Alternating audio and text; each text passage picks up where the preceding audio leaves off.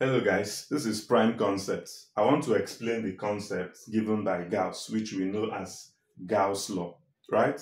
So, and Gauss Law will be applying this to electrostatics or electric field. So, we want to look at Gauss Law of electricity, electric field. And what does Gauss Law say? Gauss Law states that the net flux through a closed surface is proportional to the charge enclosed within the surface.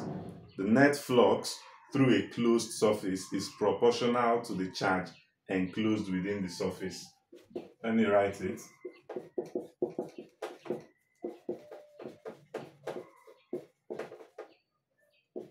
Through a closed surface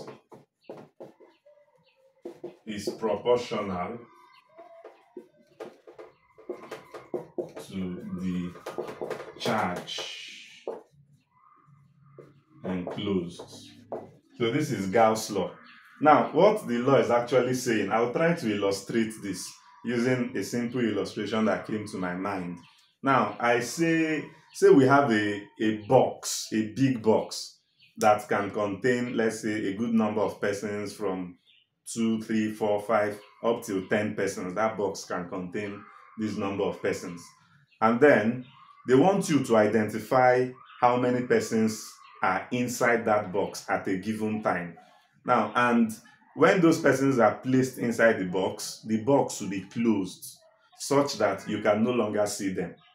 So it means you cannot be sure about how many persons are there because you were not there when those persons were placed inside the box.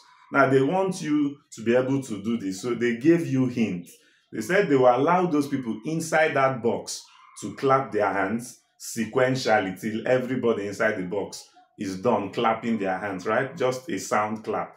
Now, they will ask you to use the number of claps to identify how many persons are there. So what it means, so if you have that box and you hear 3 claps, how many persons do you think are inside that box? You're right, 3 persons. If you hear 5 claps, how many persons do you think are inside that box? You are right, 5 persons. That is exactly what Gauss is trying to describe with his law, saying that if you have some persons inside a box and you don't know how many persons are in that box, through the sound of clap that is coming out from that box, you can tell how many persons are inside that box. So relating this to Gauss law, if you have a charge trapped in a closed system, you don't know the value of that charge inside that box or that closed system. That's the easiest way for you to find out the value of that charge is to get the total flux that is coming out from it.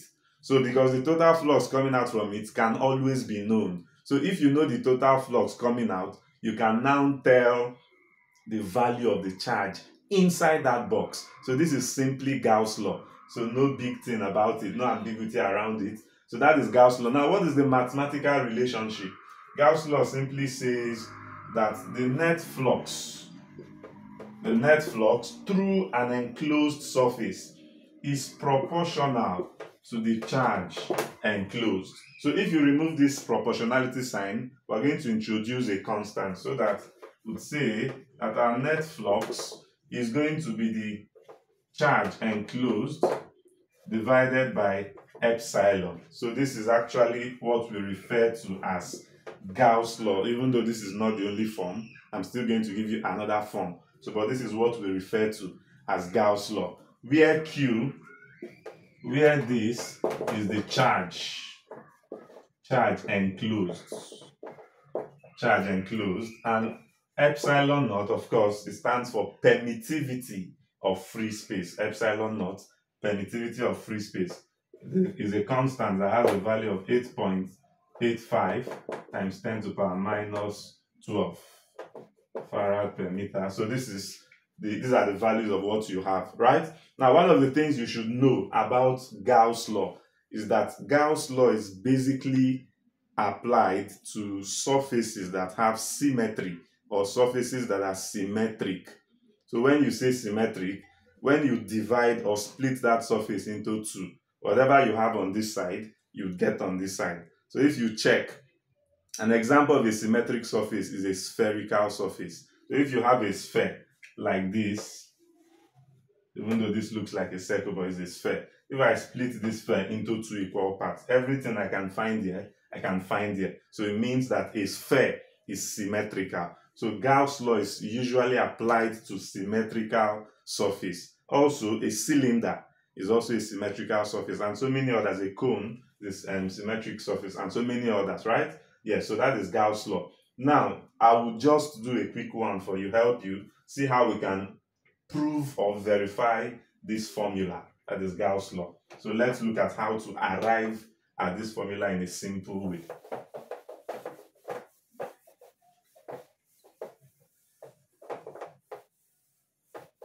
Now, if you recall from Coulomb's law of electrostatics, E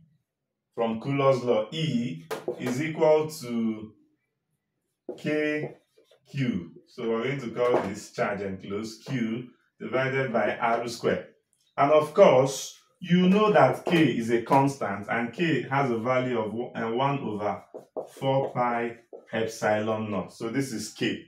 So if I replace this here, I would have that E is equal to what now? Charge enclosed divided by 4 pi epsilon naught, then R squared. So a better way for me to write this, I would simply write this as E equals charge enclosed divided by 4 pi R squared epsilon naught. So I will choose to write this like this. Now, if you look at this, you would clearly see that this 4 pi R squared is actually the area of a sphere. So it means I can denote 4 pi R squared with the symbol A, since it stands for area, and that is the area of the sphere. So what it means is that I would have E equals charge enclosed, right, divided by area times epsilon naught. So I would have this.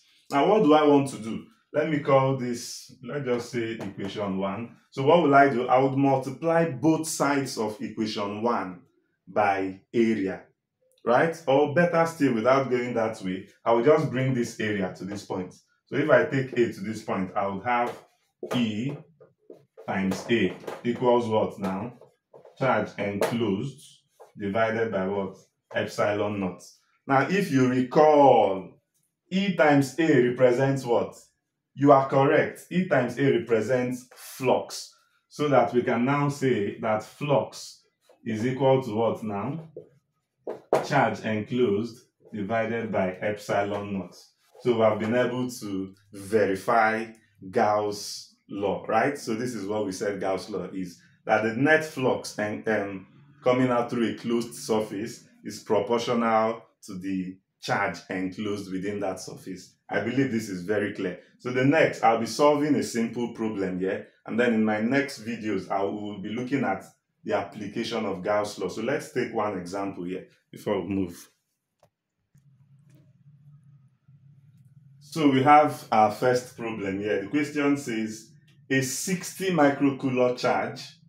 So I would write it. The charge is 60. Micro means times 10 to the power minus 6. So don't forget, a 60 microcoulomb charge is at the center of a cube. The center of the cube. So a cube is a closed surface, right? So of a cube of side 10 cm. What is the total flux through the cube? We want to find the total flux through the cube, right? Now, they gave us the length or the side or the length of the cube, right? So the length of that cube, L, is 10 cm, right? Now, but if you check, we want to find net flux through a cube that encloses a charge. The concept you can use to solve this is actually Gauss law. So what it means is that you don't need the length. So the net flux that is coming out through the enclosed surface, according to Gauss, is independent of the length. So it's just dependent on what? The charge that is enclosed within the surface. So it means that we have that phi, in this case anyway, we don't need length. So we have that phi, according to Gauss, is charge enclosed, divided by what? Permittivity of free space. So I would have that phi E is going to be 60 times 10 to the power minus 6 divided by okay, epsilon naught, which is 8.85 times 10 to the power minus 12.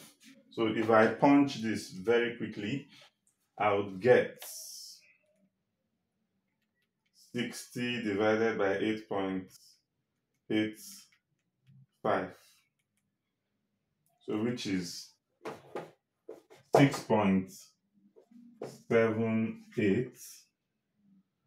Then 12 minus 6 is 6 times 10 to the power 6 Newton meter square per coulomb. So this is our answer for the flux. Now I believe this is very clear. Please take notes. In this particular question, we don't need the length, right? The flux for this, we don't need the length to find it. Even though there are other questions we would need area to find flux. So flux still depends on area anyway. So take note of that. Now, I want to also give, before I end this video, I want to give the other relationship you can find for Gauss law so that you don't get confused when you see it. If you recall, in our previous video, we mentioned when we studied electric flux, we mentioned the relationship, right? For electric flux, when you have what is the name? Non-uniform electric field. So you would have that the surface integral of E dA, which is flux, this is actually flux, right, is equal to what? Charge enclosed divided by permittivity. So this is still a statement of Gauss law, as much as this over this is a statement of Gauss law. So both of them are actually statements of what? Gauss law. And you should also take note as a bonus that Gauss law is the first Maxwell's equation. So Maxwell's equations are 4 equations, right? The first of the Maxwell's equation is what you know as Gauss law. So if you know Gauss law, it means you have learned the first Maxwell's equation. Thanks for watching. In my next video, I'll solve more examples under this. Thank you. Remember, this is Prime Concept.